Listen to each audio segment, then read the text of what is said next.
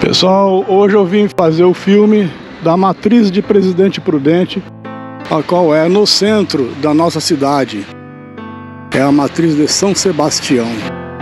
No dia 29 de abril desse ano, 2023, a Catedral de São Sebastião completou 98 anos de criação. A antiga capela instalada no local foi elevada à paróquia em 1925. Em maio de 1925, foi nomeado o primeiro vigário da paróquia, o padre José Maria Martinez Sarrion.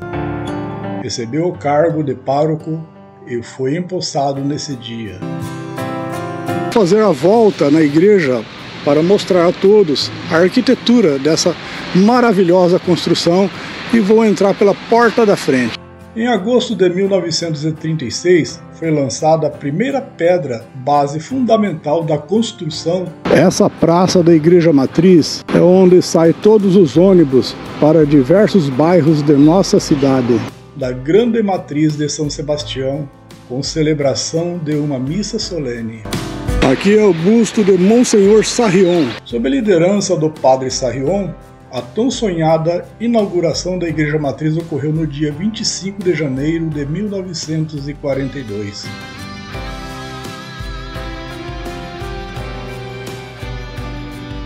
Com a presença até de representantes do governo estadual.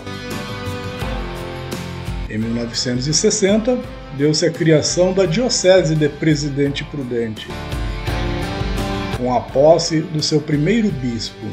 Assim, a matriz de Presidente Prudente foi transformada em catedral. Quem foi São Sebastião?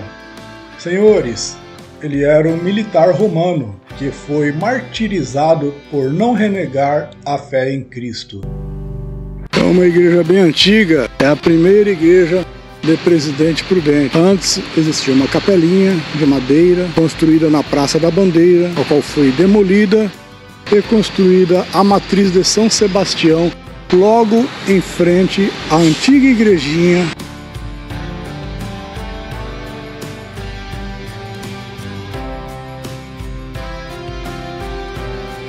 Sua história é conhecida somente pelas atas romanas de sua condenação e martírio. Essas atas de martírio de cristãos eram descritos poucos detalhes sobre o martirizado e muitos detalhes sobre as torturas causadas a eles antes de morrerem.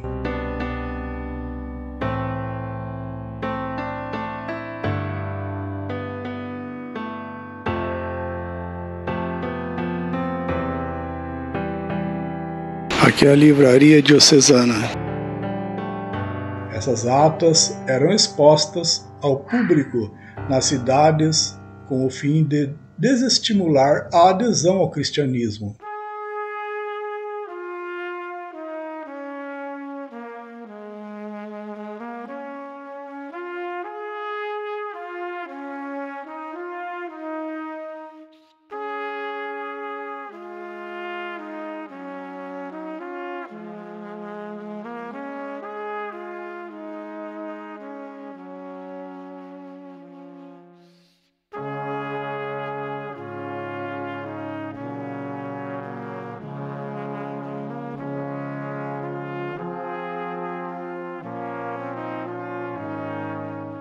São Sebastião era de origem grega e nasceu na cidade de Narbona, França, no ano de 256 depois de Cristo.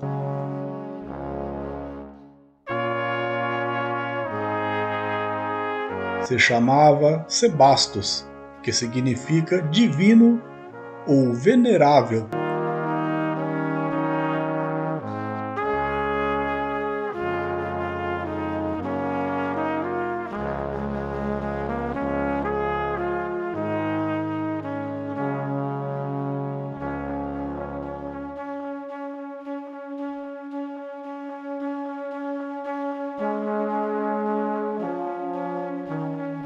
Ainda pequeno, sua família mudou-se para a Itália, onde ele cresceu e estudou.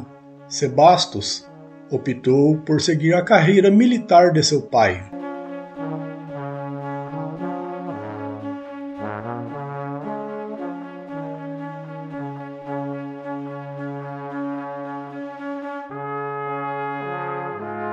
No exército romano, chegou a ser capitão da primeira guarda pretoriana.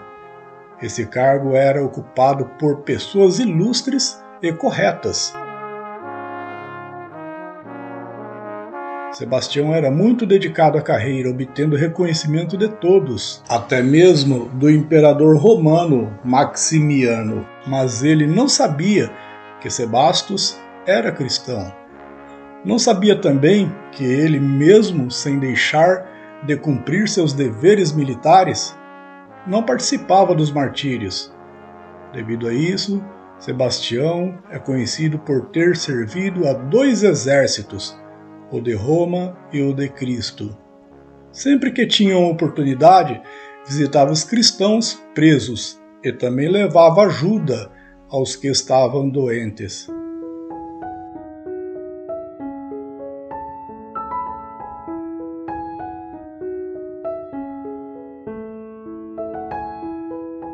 Foi considerado um missionário no exército romano.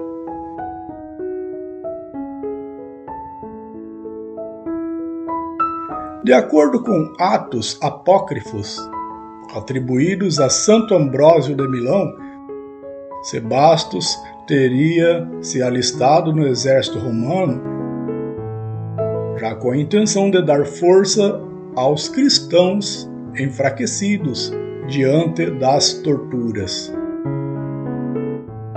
Ao tomar conhecimento de cristãos infiltrados no exército romano, Maximiano realizou uma caça a esses cristãos, os expulsando do exército. Só os filhos dos soldados que ficaram obrigados a servirem. E este era o caso do capitão Sebastos.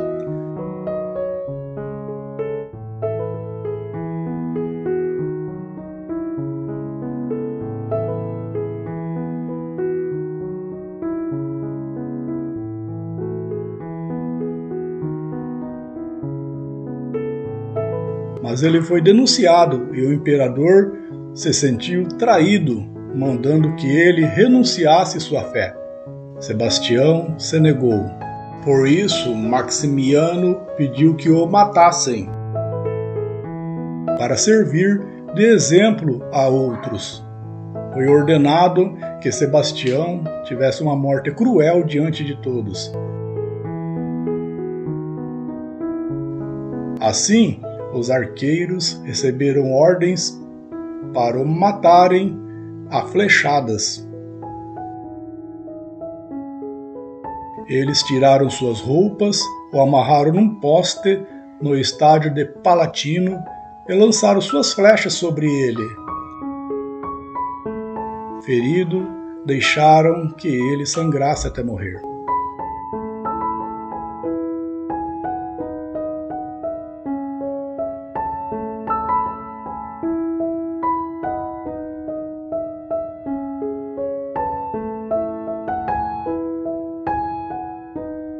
Irene, uma cristã devota, e um grupo de amigos foram ao local e, surpresos, viram que Sebastião continuava vivo.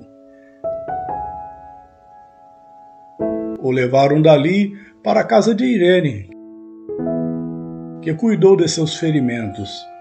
Depois de curado, Sebastião continuou evangelizando e se apresentou ao imperador Maximiano, o qual não o atendeu.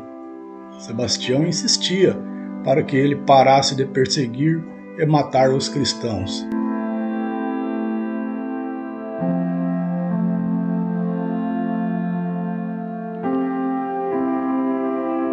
Então o imperador mandou que o açoitassem até morrer e depois jogasse numa fossa, para que nenhum cristão o encontrasse.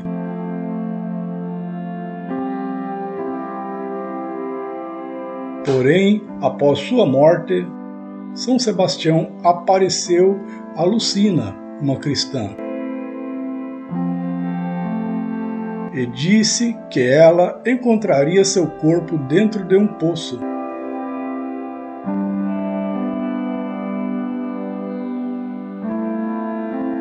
Ele pediu para ser enterrado nas catacumbas junto dos apóstolos.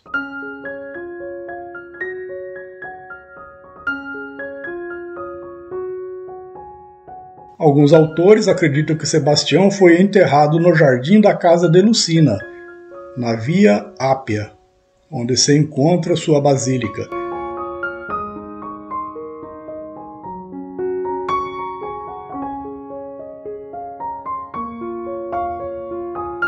Construíram então um templo, a Basílica de São Sebastião.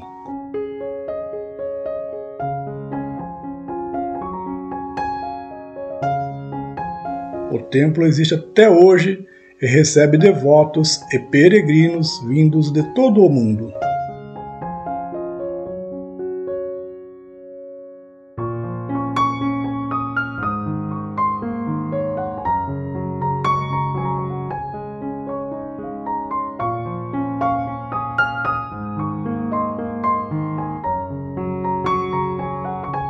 São Sebastião é celebrado no dia 20 de janeiro. Existe também uma capela em Palatino, com uma pintura que mostra Irene tratando das feridas de Sebastião.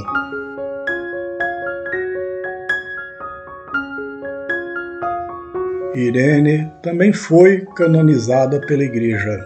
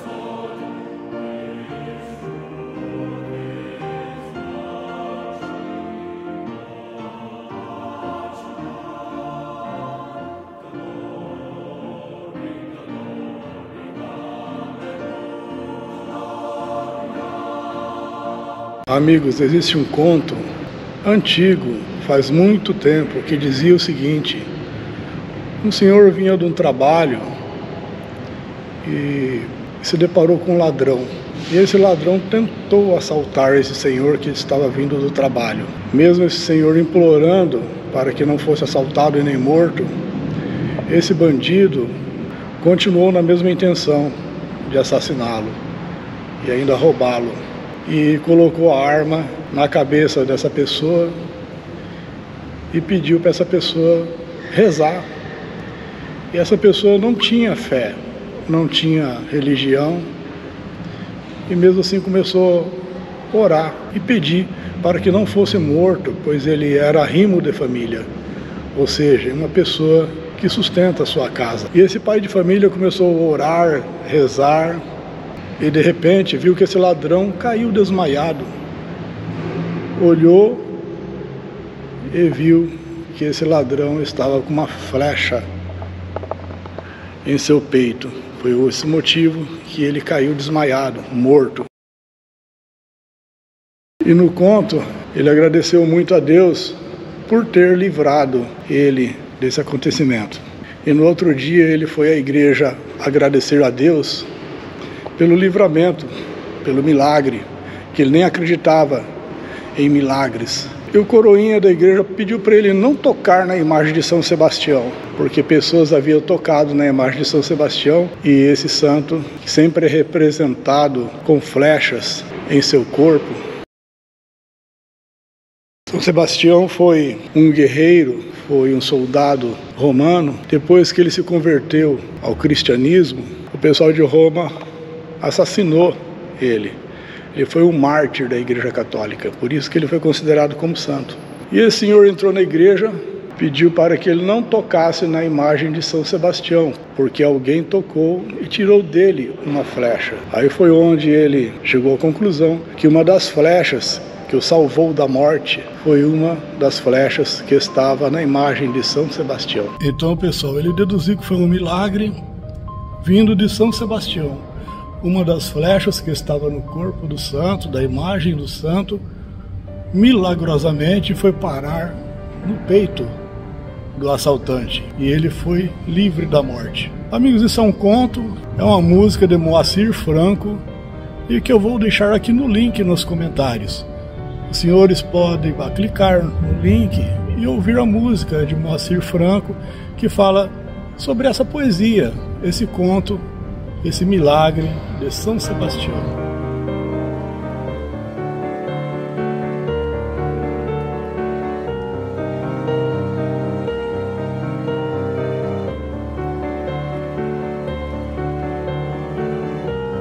A Catedral de São Sebastião, aqui na minha cidade, Presidente Prudente, é uma das mais lindas que eu já tenho encontrado.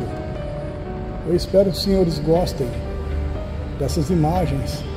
Em breve estarei filmando a igreja da Vila Marcondes. A igreja da Vila Marcondes também é uma maravilha, maravilhosa. Tem 3 em uma e tenho certeza que todos irão gostar daquela igreja também. Não sei qual é a mais linda, se é essa ou se é aquela. Ok, meus amigos?